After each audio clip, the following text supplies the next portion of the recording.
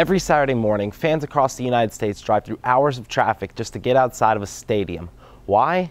Football. That's why.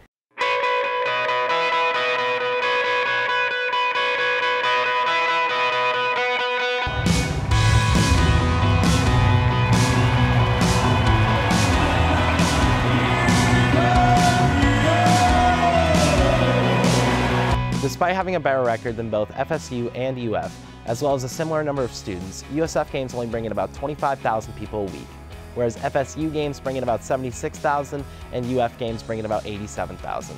I talked to a couple of people from the athletic communications department to see what they thought about this. I think, as always, as any school would tell you, attendance can improve 100%.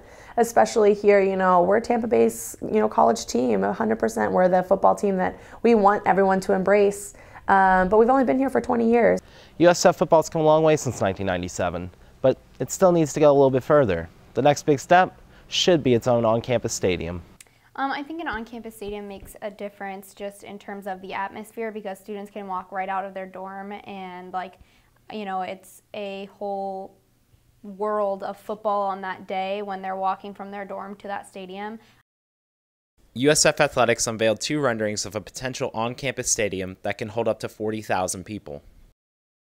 So come on out, grab some drinks, grab some food, enjoy the game, and support the team. For USF, I'm Jason Albert. Hey guys, I got next on cornhole.